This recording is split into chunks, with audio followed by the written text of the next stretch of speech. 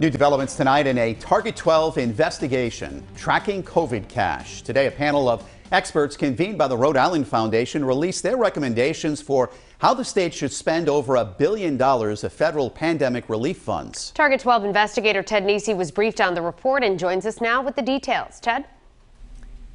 State leaders have until the end of 2024 to allocate this money, but some are urging them to start using it more quickly. When President Biden signed the American Rescue Plan Act into law in March, he authorized nearly $3 billion in new funding for Rhode Island, its municipalities, and its school districts.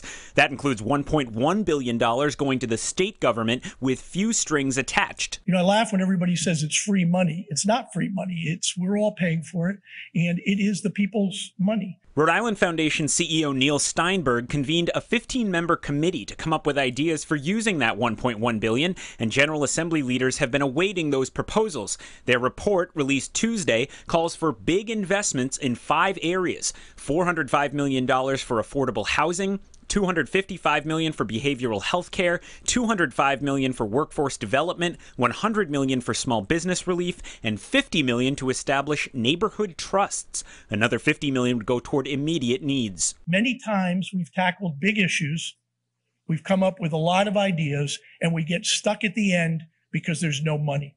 This time we started the other way around.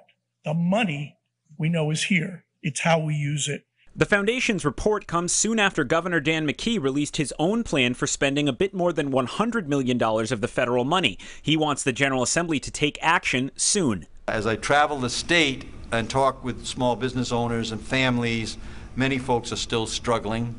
Many businesses are just keeping their heads above water, and they tell me that they need help now. Lawmakers will hold their first hearings on the governor's proposal for the federal money this week. You can find a full breakdown of the Rhode Island Foundation recommendations and a link to their full report on WPRI.com. With the Target 12 investigators, Ted Nesi, 12 News.